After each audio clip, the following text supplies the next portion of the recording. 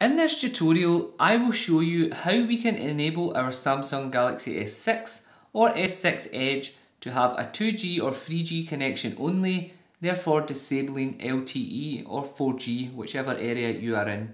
So to do this, all we have to do is access settings, and we do this by going to apps, then clicking on settings and scrolling down until we see mobile networks. Click on mobile networks. From here, click on network mode. As you can see, we are on LTE, 3G and 2G. If we click on the WCDMA GCM only, it will then take a little second to connect. It will then appear ungrayed, as you can see, when it has connected, and this has now disabled LTE. To go back to your LTE network, it's just the exact same. It will take a little second to register, and when it has network mode, it will then reappear, as you can see.